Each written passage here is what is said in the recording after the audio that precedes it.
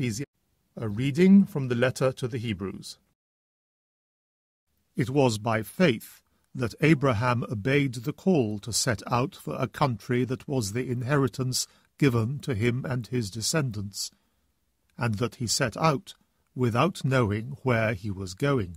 It was equally by faith that Sarah, in spite of being past the age, was made able to conceive, because she believed that he who had made the promise would be faithful to it. Because of this, there came from one man, and one who was already as good as dead himself, more descendants than could be counted, as many as the stars of heaven or the grains of sand on the seashore.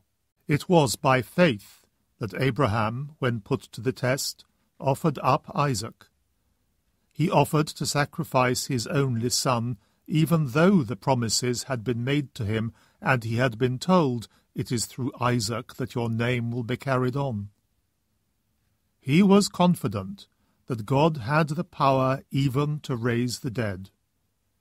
And so, figuratively speaking, he was given back Isaac from the dead. The word of the Lord.